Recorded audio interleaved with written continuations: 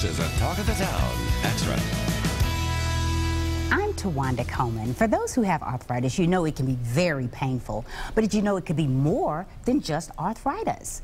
Here to tell us more is Dr. Kevin Mitchell from the Wellness Institute of Nashville. Welcome, doctor. It's great to be here. So often people will hear from professionals, it's just a little arthritis. You know, it goes along with your age. Is it really arthritis, doctor? I'm going to answer that question. I hear this all the time.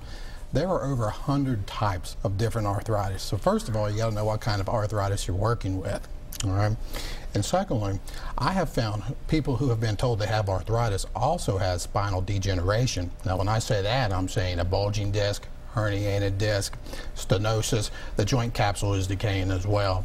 So to answer your question completely, no, it's almost always more than just arthritis. Really? So these patients who have arthritis could also have some spinal degeneration? And not even know it. And not even know it. So what types of treatment options are there that you offer? Well, I do non-surgical spinal decompression, and it opens up that joint capsule that is decaying in the disc and helps out with the bulge or herniation or stenosis, bringing in blood and nutrients into the whole segment, allowing everything to heal.